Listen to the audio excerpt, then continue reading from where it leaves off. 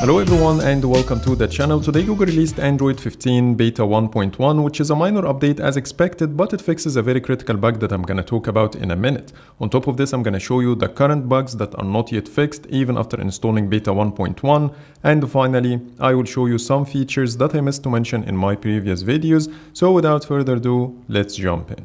The critical issue that Beta 1.1 fixes is the NFC payments. On Beta 1, we used to have a blank page when we go to connected devices, connection preferences, and then NFC, but now everything is back to normal and the NFC payments work as expected.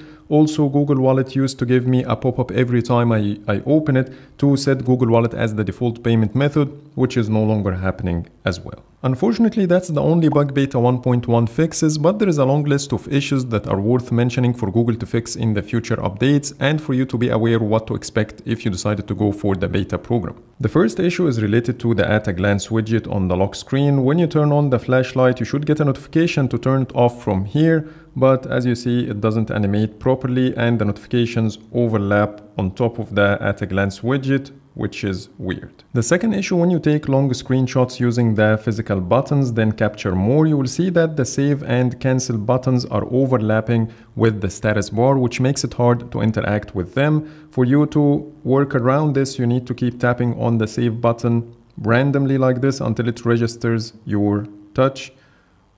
So now I got my long screenshot that you can see over here. And the same issue applies to copying text. So for example, when I copy this paragraph and then tap on the bubble to edit the content, you will see the done button is also overlapping with the status bar, and I have to do the same weird action to get it copied back again to the clipboard. The fourth issue is the duplicate titles for the settings page when you access them either from the widgets or the quick settings still exist with Beta 1.1. So that's it when it comes to the ongoing bugs. Now let me show you the features I missed to mention. The first one is under the widgets picker. Now we have a new option called Pixel Weather that includes the weather widgets that used to be under the Google app. The second change, when you start a split screen view, you will see a new cancel button in the floating bubble that takes you out of it like this.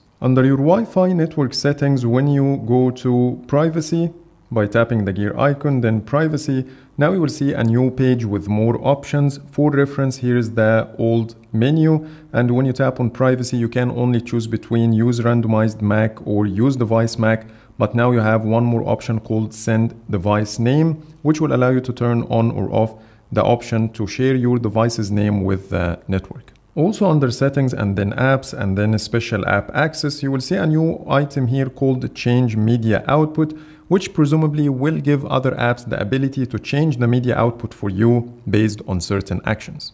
And lastly, under settings and then system, then developer options, the memory profiling feature is off by default and you have to turn on the toggle and restart the phone to get it up and running, which wasn't the case before. Here on my 7 Pro running the previous version, the memory use page is active all the time and there is no option to turn this feature off, but now you have the flexibility to do so. So that's pretty much it for today. That's everything about Android 15 Beta 1.1. I know it's kind of boring and the number of new features is very minor, but we hope for Beta 2 and Beta 3 to change this.